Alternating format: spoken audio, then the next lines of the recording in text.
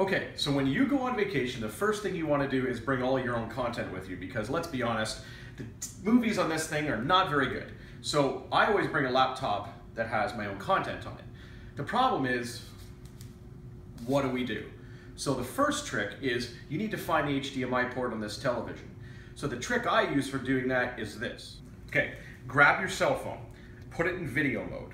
Now what I want you to do is peer behind the TV. Just like this. Now, I can see what's behind the television. I can see where the HDMI port is. It's hard to get to, but find someone that has skinny hands and you can get back there. Now, go ahead and plug the cable into the side of the TV.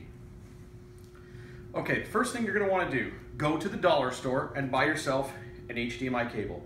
Don't get a thick one. You want one that's nice and bendy like this. The next thing we're gonna do is plug it in back there. There it is, right there.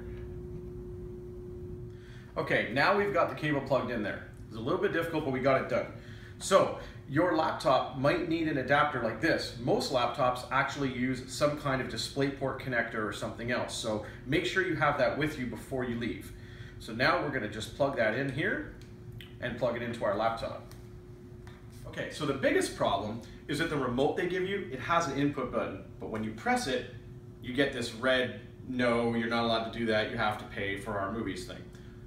So, before you leave, go to Best Buy or any electronics store and buy a cheap programmable remote. Make sure it has an input button to make sure your life is easy. This was a $4.99 remote that I bought in Canada. Learn how to program this before you leave home, but bring the programming instructions with you. All you need to do is program this, and then when you press the input button,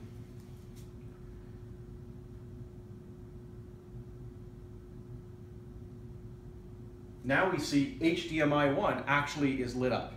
Before I plugged in my laptop, I couldn't see HDMI lit up. So now, if I select HDMI 1, and I've already got something playing on my laptop, now I can see the program that's playing on my laptop is playing on the big screen. Not only that, but when I turn up the volume, I even have the sound from my laptop. Now I have a Mac, so this is really easy. If you have a Windows machine, you might have to press the Windows button and then hold down the Windows button and press P, depending on your operating system. So try this at home so you know how to use your laptop first. Once I'm done watching my own stuff and I want to go back to the Royal Caribbean menu, I press Input and click on App TV and press OK. There we are.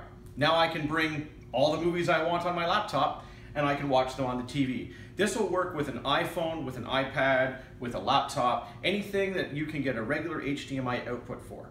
So make sure you bring the remote ahead of time, whatever adapter cable you need, and an HDMI cord, and you're good to watch whatever you want in your stateroom. Hope this helps you.